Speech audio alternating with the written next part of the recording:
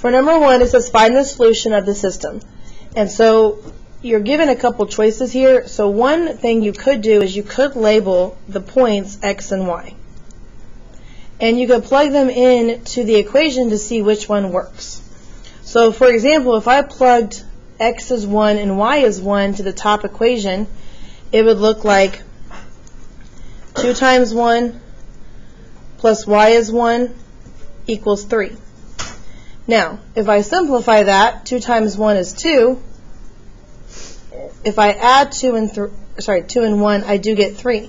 So we know that that 1, 1 is a solution to the top equation because when we plugged it in, it worked out perfectly. But you have to make it work in both. So I'm going to plug that into the second equation and try it. So 1 goes into x minus 2 times y. Y is also 1 equals negative 1. So we're going to work this out and see if it equals negative 1. So I bring my 1 down. I think they agree. Negative 2 times 1 is negative 2. And 1 times negative 2 is negative 1. So in that case, if you heard, Ollie's correct. It is 1, 1. And so like on the test, since it's multiple choice, you would actually just fill in A on the Scantron. On number 2, it says, what is the solution of the graph of the linear system? So I find the point that the two lines meet, and that's right there. So that would be negative 3, and then I went up 3.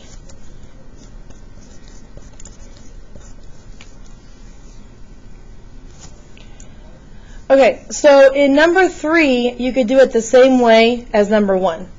Okay, so you could just plug in the points.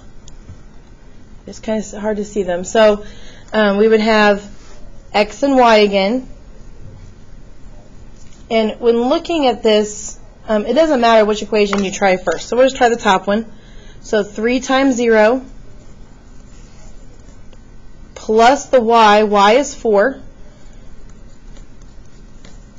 3 times 0 is 0, and 0 plus 4 is 6. Well, we can see that 0 plus 4 does not equal 6. So we know that A is not a solution. So I'm going to try B. I know that B got punched out there, but 2, 0, x, y, we're going to plug it in. So 3 times 2 plus 0 equals 6.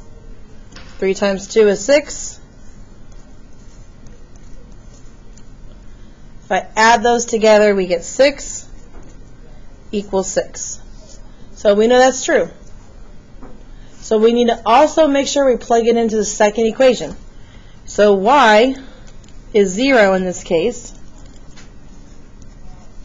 And then x is 2 minus 2. And 2 minus 2 is 0. So again, it's true. So that means that B is my solution to 0. In this case, we're looking just for no.